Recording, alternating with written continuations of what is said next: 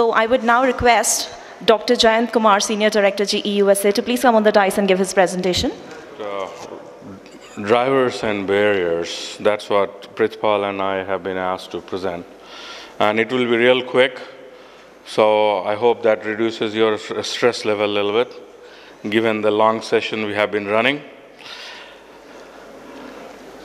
So when you really look at the drivers and you really think about what's the technical driver, what's the business driver, what's the regulatory drivers, I mean, those are the kind of things that you immediately question in your mind, right? So real quick, when you look at the technical drivers, in fact, I have taken a little longer historical perspective. If you really look at what we have done in the industry in the last 40 years, there are a lot of technology improvement that we have done. And so it's a quick snapshot. 40 years ago, we focused on the bulk power grid stability, primarily the transmission level. Then we got into the deregulation, and then we got into focus on how am I going to be developing deregulated markets. And then roughly 15 years ago or so, we got into renewables because of the carbon policies and so on. And then around 10 years, the issue was, okay, so now there are a lot of renewables penetrated. How about how we are going to manage the demand response? And now, in the last 4 or 5 years, we are talking about the smart city and microgrid. The point is, behind this plethora of technology, so we are really ready.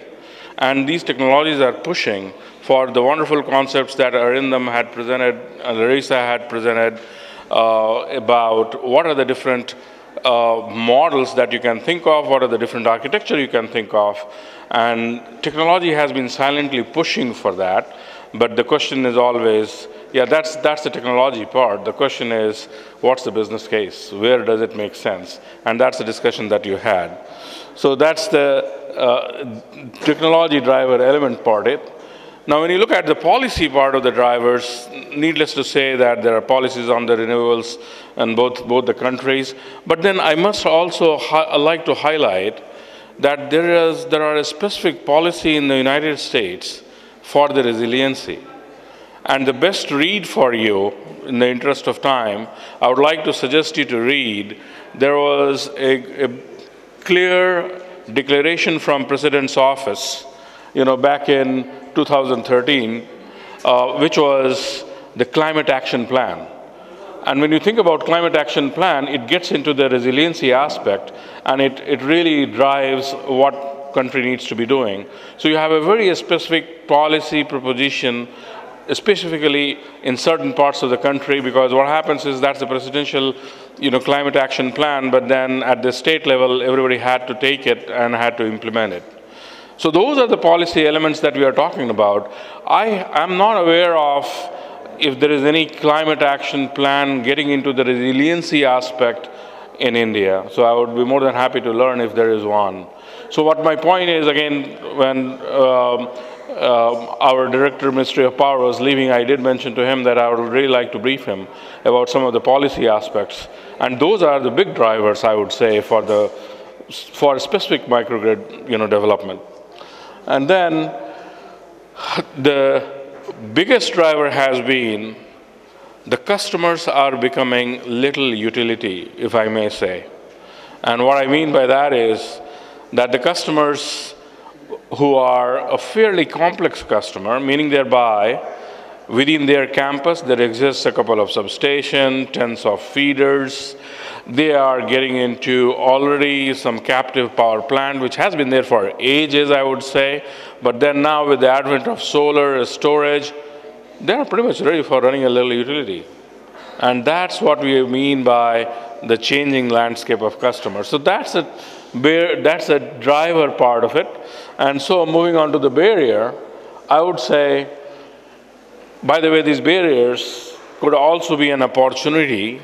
But the biggest one in the case of microgrid, and especially advanced microgrid that Larissa has been really emphasizing on, is the multiple stakeholders. And the question that was asked, who are you solving this problem for? Actually, the answer is you're trying to solve the problem for all the stakeholders. And here's a picture that you see, and this is my last slide. to give you orientation that this is an example slide for an example project in Philadelphia Navy Yard, where it's really a commercial and industrial campus, a real estate development program by the city. So in this case, all the tenants of that campus, city is landlord in this case, there are 150 plus tenants with diverse kinds of loads, starting from the old Navy still exists, plus all kinds of industrial outfit, many commercial outfit, example being GlaxoSmithKline has a headquarters in that campus. Urban Outfitter campus, not only they have the headquarters in the campus, but they also have the data center there. There are medical institutions within the campus. So in this case, each of them are stockholders. And needless to say that the campus gets connected to the distribution utility called Philadelphia Electric Company. So they are the stakeholder. And then also, this is in the footprint of the deregulated market page, PJM. They are the stakeholder too. So a lot of discussions were there that how do you go about business case and so on, again in terms of the barrier.